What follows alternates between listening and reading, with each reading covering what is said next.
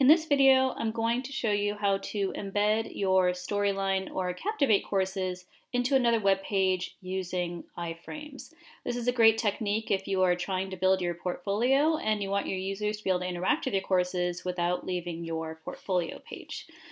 So, right now I have my WordPress blog post open. I do host WordPress on my own server, so this is actually a wordpress.org site, but iframes will work with any free website creator, including Weebly or Wix or WordPress.com. You just have to be able to get into the HTML editing mode. So right here, I want to give an example of an embedded course. So I want to put my iframe right here. So the first thing I'm going to do is make sure I embed it into the right spot in a second by just typing the words embed here. Okay. Next, I want to pull the iframe tag. For some reason I can never remember it, so I'm always Googling how to find how to get the iframe code. I'm going to paste that in here, and actually I want to paste it without any colors or anything. Okay, so there's my basic code. This is really simple HTML code. iframes just specifying what kind of code this is. And notice that there is a closing tag here as well. It's really important in HTML that there's both an opening tag and a closing tag. And then right here between the quotation marks is just where I'm going to paste my own URL. So the course I want to host is called my keyword generator, and I actually have it hosted on the Google Cloud Storage platform. So this is my bucket where it lives. And I'm actually going to embed the URL for the HTML5 file. I found that when you just embed the index.html, it tends to force the user to the Flash version, and if your user is trying to view the Flash version, it probably won't work because browsers are really cracking down on that these days.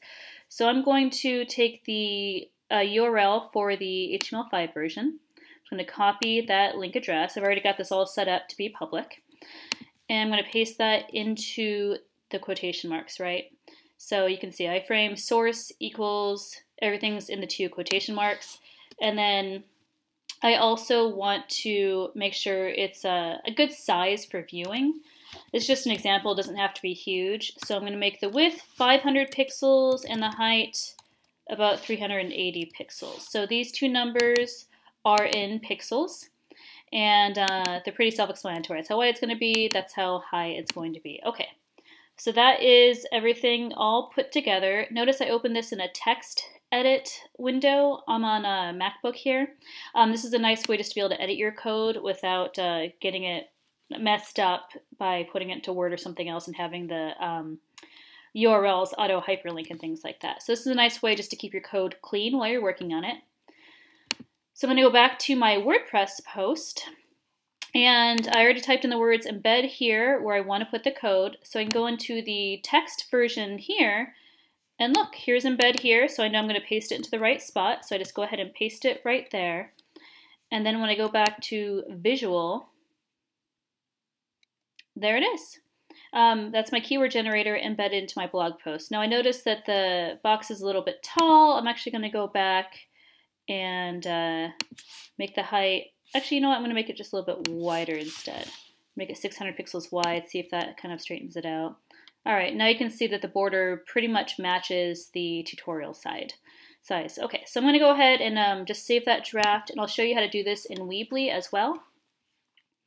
So I have kind of a demo course set up in Weebly. It's kind of messy because I've just been messing around with showing people how to use it. But what I'm going to do is say I want to put my keyword generator somewhere here in the middle. I actually went to the elements sidebar here. If you can't see embed code, you might just have to click show more. And I'm going to drag the embed code into right there. All right, so that's loading. And it says click to set custom HTML. I just double click on that. I click edit custom HTML. This is already highlighted, so I can get rid of it. And I paste in my iframe source. And then I click outside of the box when I am done, and poof, there it is. And again, you'll want to play with this to make sure that the width and the height are correct. You may want to center it as well. Yeah, You'll have to play with it a little bit more to get it to look right. But yeah, if you make it bigger, it'll look really nice. And I still recommend having a URL to view the full screen version. So let me show you what I mean. So let me grab just the URL for my thing.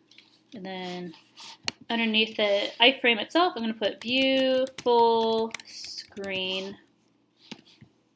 I'm going to highlight that, paste in the URL so that when I preview it, go ahead and give that a moment to load. WordPress can be a little sluggish in the preview. All right, so here's a preview of my post, and poof, here's my keyword generator, and then there's the full screen. So if someone wanted to view the full screen, I've already set this up in Storyline, so it'll expand to the full screen, and they're not limited to this little tiny box right here. Okay, so that is as simple as it gets. If you can copy and paste, you can put it in an iframe. Again, just remember your courses do have to be hosted somewhere else, but it's a really nice way to use Google Cloud Storage, for example, which is a free hosting platform, to be able to create a really nice portfolio on any free website, including Weebly or Wix or WordPress.com, and you'll be able to embed your courses really nice and neatly.